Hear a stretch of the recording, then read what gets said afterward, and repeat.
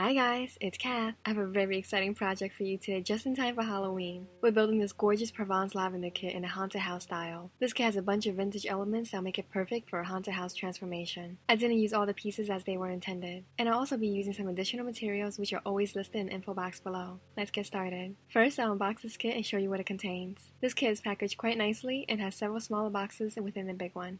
There are also bags filled with countless more pieces. Another box.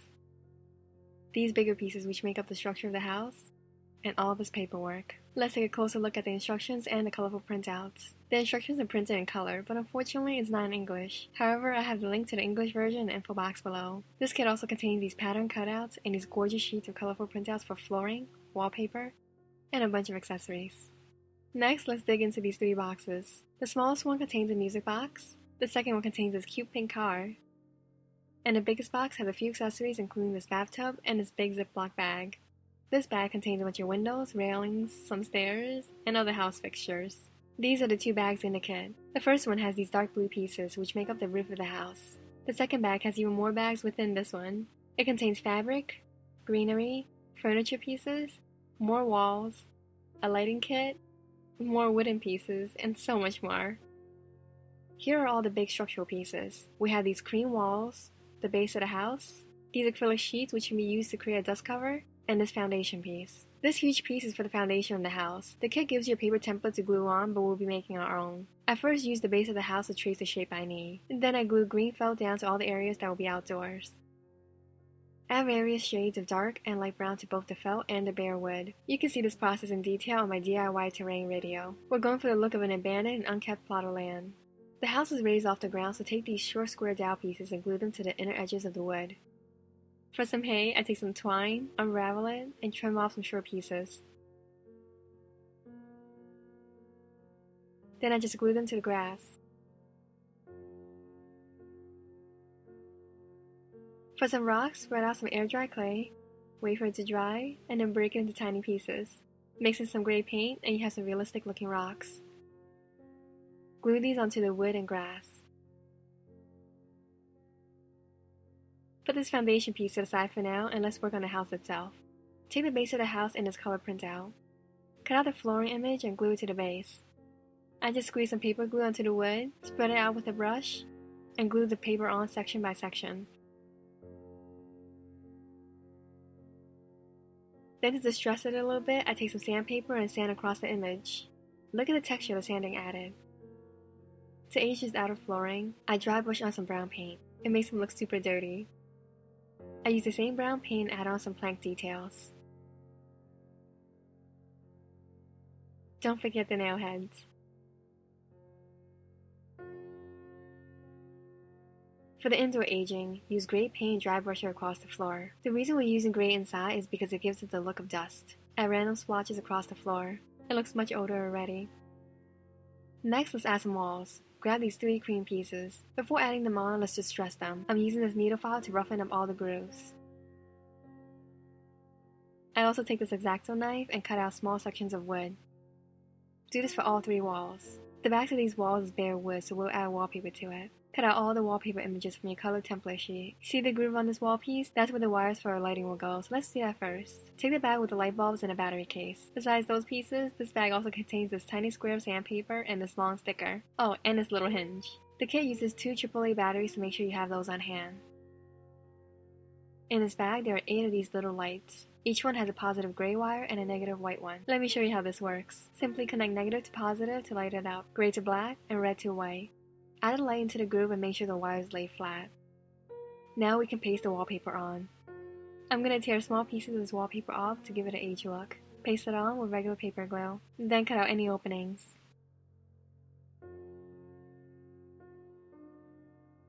Lastly, just sand the image. Add some wood glue and attach this first wall to the left side of the base. Before we can add more walls, make sure the holes of the base are also in the paper. I just use this file to punch through the paper.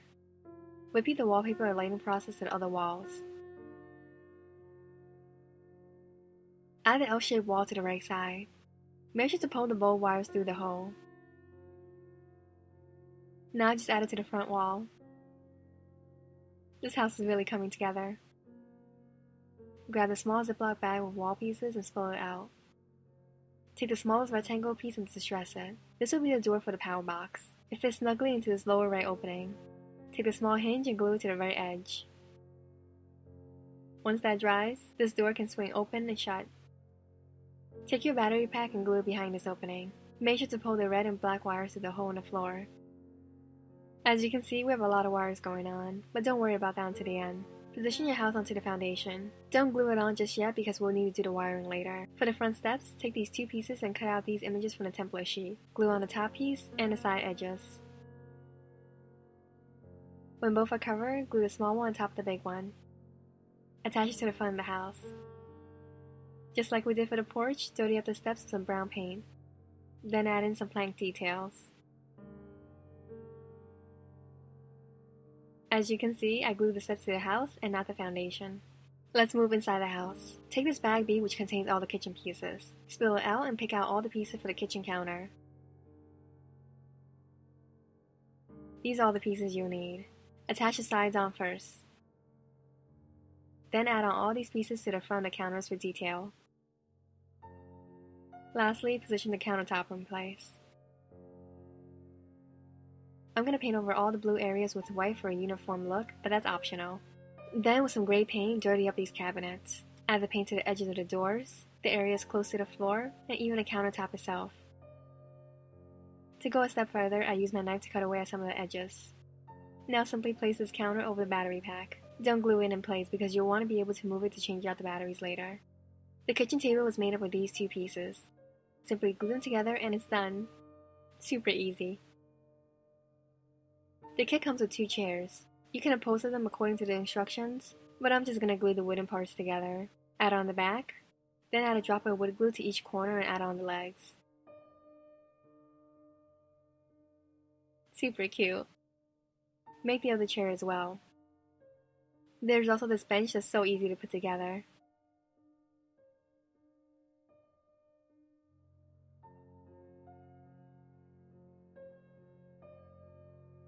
Position these pieces inside the house next to the kitchen.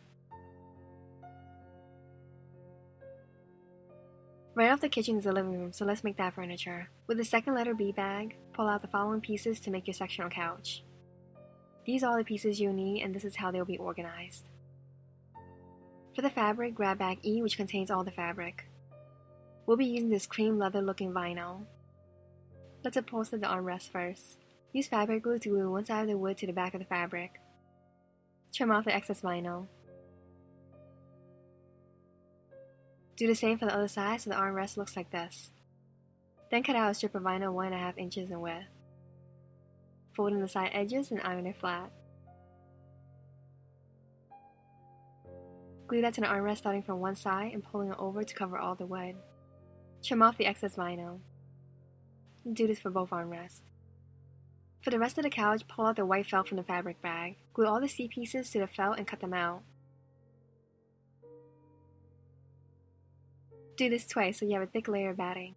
Then glue all those pieces to the back side of the vinyl, felt side down. Cut some slits into the sides of the vinyl and wrap it over the wood. This doesn't need to look perfect because it's meant to look used. Cut off any excess fabric and glue all the pieces together.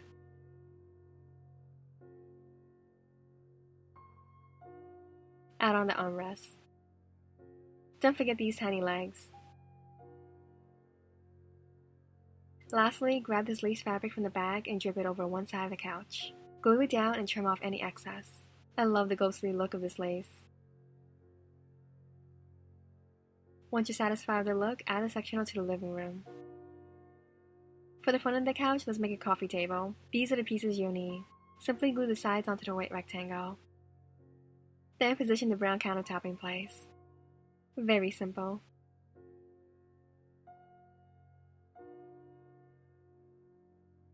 Next piece for the living room is very fun. We're making a grand piano. These are the pieces you'll need. Glue the side pieces to the base of the piano and add on the back of the keyboard area. Cut out this long strip from the printout template. Glue an end to one side piece and wrap it around the back, making sure to curve it. Trim off any remaining paper. Then glue on the 3 legs. This piece will be the piano lid. But before we keep going, let's paint the entire piano black. This is totally optional, you can absolutely keep it white. For the keyboard, take this tiny white rectangle and this image. Glue the image to the wood, making sure to fold over the side edge. And glue the keyboard in place. In order to position this lid in place, we need some wire. Take bag E with the wires and pull out a thick white one. Trim off a 1/2 inch segment and glue it to the right corner of the piano top. Now glue the lid in place. Paint the white wire black to camouflage it. To finish off the piano, take the thick gold wire and trim off 3 1/2 inch segments. We also need 2 1/3 inch segments. Line the 3 longer pieces up and glue a short length to the bottom of them. Glue the other short length to the other side. Now glue this whole contraption under the middle of the piano to act as the pedals. The piano bench is super easy and made up of these 3 pieces. Glue them together and paint it black to match.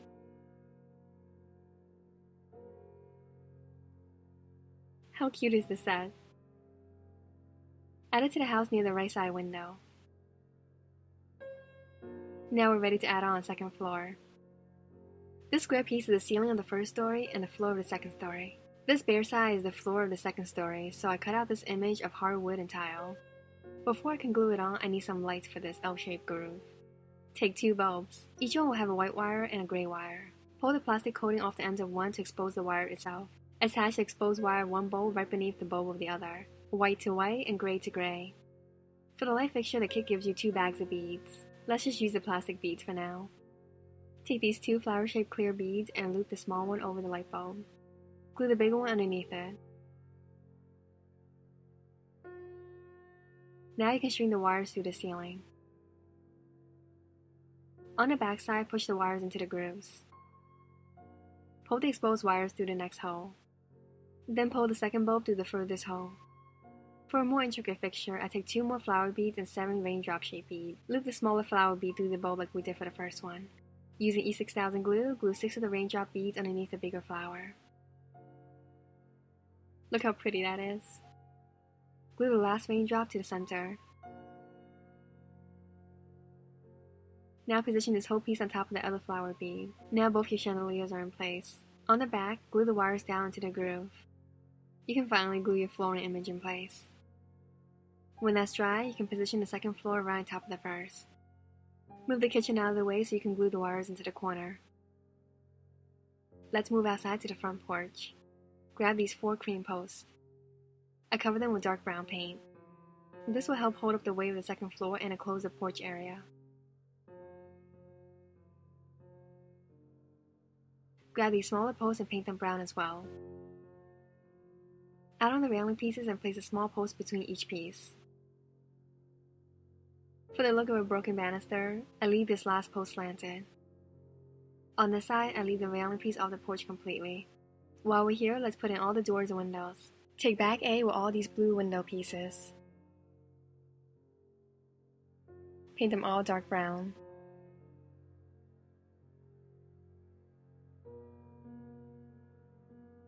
For the door, grab this arch window and these other pieces from the same bag. Glue the tiny rectangle to the door and then add the brown window behind it. As with everything else, distress this piece by cutting away at the edges. Now glue it into the door frame. For the steps, we'll need these 3 blue pieces. Add wood glue and stack them together. Then paint them gray. Add a few wavy lines for the look of cracks in the concrete. Then just place these steps right underneath the door. Add on the white door frame parts.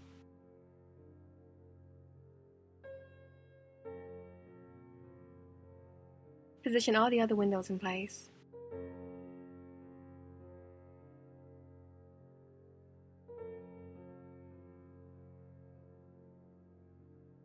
Under this window is the hinge door for the battery compartment.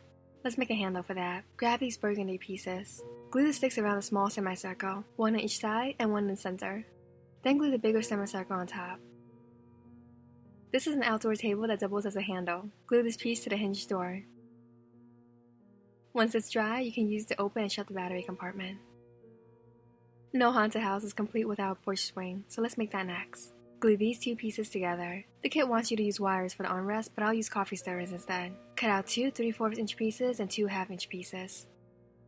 Glue the short ones to the front of each side. Then position the longer pieces on top of it. Paint the whole bench dark brown.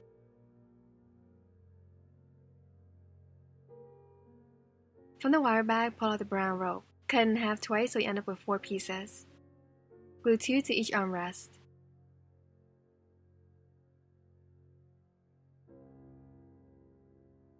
From the beads bag, pull out these 2 bell-shaped wooden beads. Add 1 bead to the top of each set of rope. Add some extra glue for security. Once that's dry, cut off the excess rope. Now you can glue the beads onto the ceiling of the porch. The last accessory for the porch is this light right here. Take these blue pieces and this clear rubber tube. The first thing you want to do is take this thin stick and cut it into 4 equal lengths. Then cut the rubber tube in half. Split one of those tubes in half lengthwise. For one light, we'll need one of those halves, 2 cone shapes, and 2 sticks. Using some gem tack glue, add a cone to the top and bottom of the rubber. Then add a stick to each side. Super easy and it looks great. Make 2 of these. We'll save the second one for later. Add it over the light bulb behind the swing. Let's make the staircase next. You'll need these zigzag pieces, and all the burgundy rectangles from bag A. Add the steps to the rails using some wood glue. Again, I'm going to paint this entire piece brown. Then cut away at the edges to give the staircase an aged look. Now just position it in front of the kitchen counter. To add to the spooky effect, let's add some curtains. Take this ruffled lace fabric from the fabric bag. It's pretty rigid so it will hold its shape well. For the curtain rods, I'm using these extra long toothpicks. Cut off a 2 1/4 inch length and use some fabric glue to attach the fabric to it. Cut off the excess and you have a finished curtain. Make one that's 3 inches long as well. Position the curtains in front of the windows and glue them in place with some fabric glue. Last piece for the first floor. Let's make a floor lamp. Take this brown lamp base and this paper cutout. Roll the paper into this lampshade and glue the ends shut. Now cut 2 1/2 inch pieces of wire. Form those into an X shape and add it to the top of the lamppost. Add a lampshade to the top of it.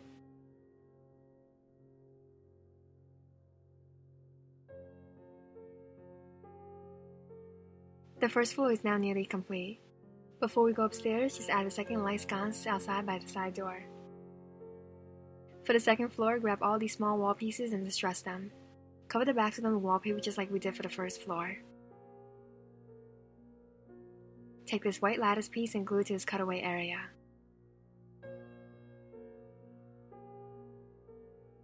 Now place this wall right between the tile and wood floor. Add on the rectangle wall to the right hand side. Next, we need this angle piece. There's no need to wallpaper this one. Add it to the outside edge on the left side. The holes are for the music box. Open up the box and take out the contents. Place the music box by the wall and screw it in. Attach the handle as well.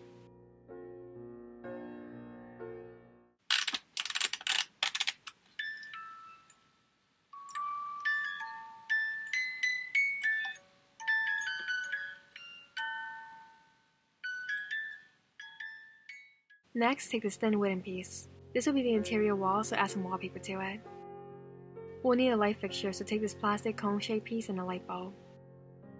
Cut the plastic in half and we'll only need one. Glue the bulb inside of the sconce. For some detail, take this thin lace ribbon and glue it to the front of the sconce. Cut off the excess.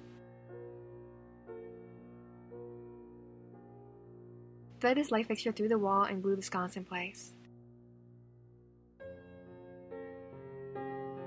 Now thread the wires through the hole in the base of the lattice wall.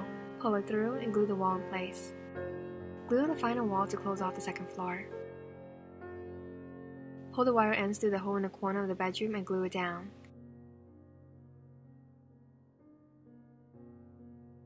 These 2 wires are too short to reach the battery pack, so we'll need some extension wire. Cut out 2 6 inch lengths. Score the plastic ends to expose the wire. Do this for both ends. Now just attach them to the bow wires to extend them. I've removed the kitchen counter to have more space to work with.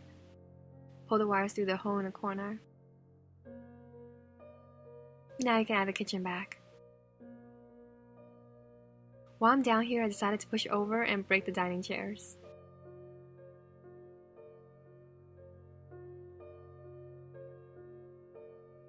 Cut out these poster images from the template sheet and glue one to the bathroom wall. This kit contains this little bathtub that's painted blue. I used some acetone and a cotton pad to remove the blue paint and take it back to plain white. Glue that to the bathroom. We'll need some railings around these stairs, and they're made up of these 4 pieces. Simply glue them in place. Before I forget, add this wallpaper to the outside of the second floor wall. We'll get to the bedroom, but let's finish the front balcony. Dirty up the floor with some dark brown paint just like we did for the porch. Add in the plank details as well.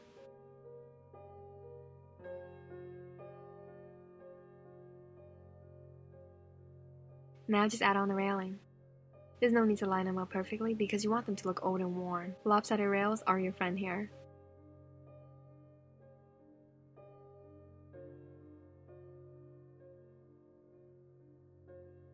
For an added creepy effect to the balcony, we'll need a rocking chair. Take these 3 pieces from the kit. Glue the side legs to the base of the seats. The instructions tell you how to create this cushion look with fabric and batting, but I'll make an easier version. Take this piece, which is meant to be the top of a nightstand, and cut 2 grooves into the sides. You're aiming for this t-shirt looking shape. It fits perfectly into the back of the rocking chair. Lastly, drape some lace over one armrest and position the chair on the balcony.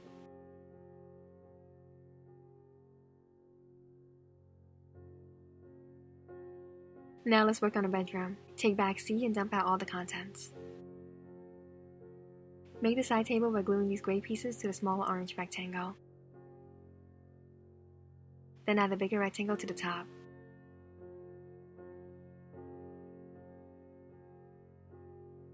The bed is made up of these pieces. Glue the small rectangle to the big bed base. Glue the post to the headboard. Then attach the headboard to the bed base. It's super easy. Cut out a piece of white felt and glue it to the top of the bed with some fabric glue. Take the blue fabric and cut out a 3" by 3 3/4 inch rectangle. Glue it to the top and front side of the bed. This will give extra volume to the bedding we'll add on. Cut off any excess fabric. Then take the velvet fabric, fold over the top edge, and drape it over the bed. Cut off the excess velvet and you're done. Add it to the bedroom. Add one of our posters to the top of the bed and one to the other side of the bedroom. Almost done, guys. Let's add on the roof. These roof pieces are blue, but as usual, I'm painting them dark brown. Are you sensing a theme here? Cover both sides with it. Then glue each set of roofs together at an angle. Once they're dry, simply add them to the tops of the house.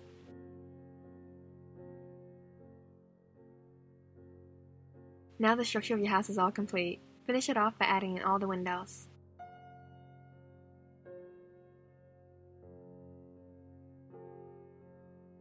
I leave this one off to the side to add a dilapidated look. Take these 4 blue sticks from the kit and paint them brown. Add them right underneath the roofline for detail.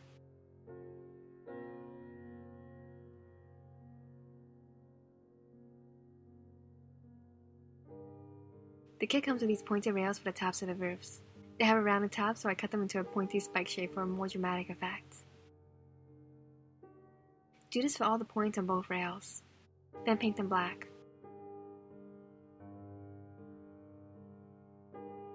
Add them to the tops of the roofs. I love the effect these simple additions add.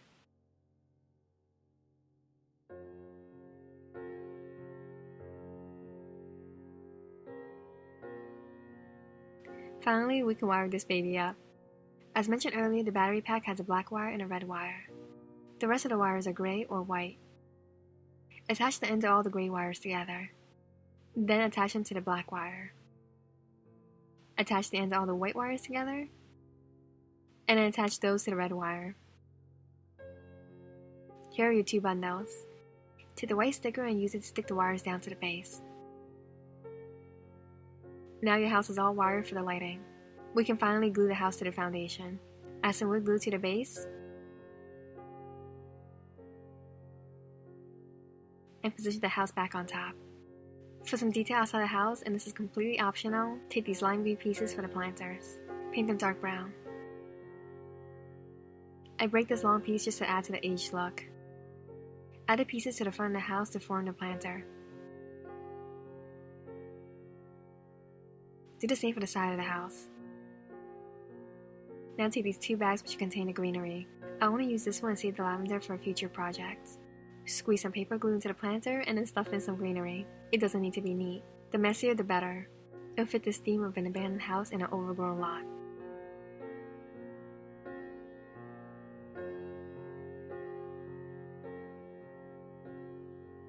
For the last accessory, I turned this cute pink car into a rusted old junker. You can check out how I did that in my abandoned car video.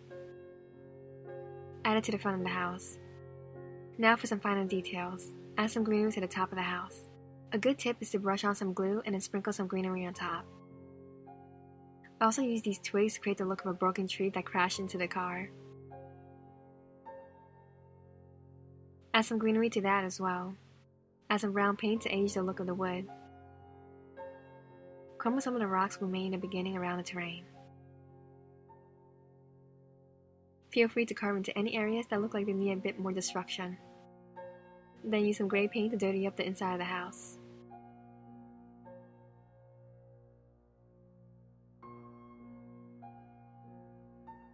Use brown paint to really age the outside of the house.